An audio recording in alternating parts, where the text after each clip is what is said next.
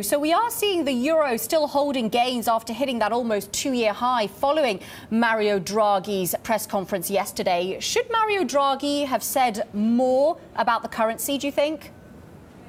No, because the central bank is not bound by what happens in financial markets. And I think it's a mistake that investors are making, thinking that the possible imminent announcement of a hard taper, in 2018 will mean that ECB then hikes interest rates. We think there's going to be a long lag between the last bond being purchased in net asset terms and the first rate hike. But typically, investors try to price in the first central bank rate move. They've done it with the Fed throughout the last couple of years, and they get the timing wrong. And I think it's going to be the same again with the ECB.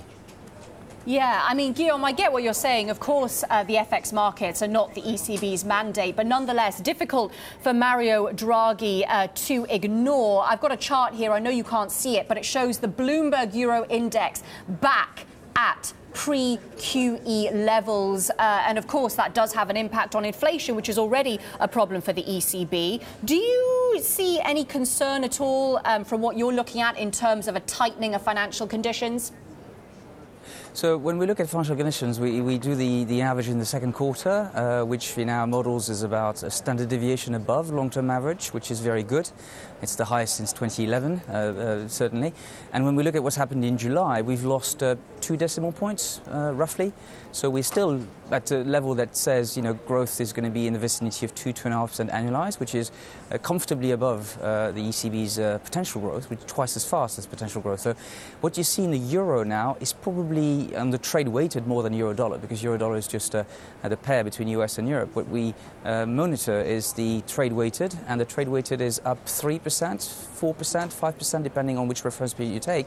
But it should maybe shave off 0.1 of the 2018 and 0.1 of the 2019 inflation midpoints. So when the ECB comes to the September meeting, they'll have inflation ballpark the same as it was in June, because by then growth would have been revised up. And I think that it leaves the ECB in a difficult position. They cannot tell you that QE is ending.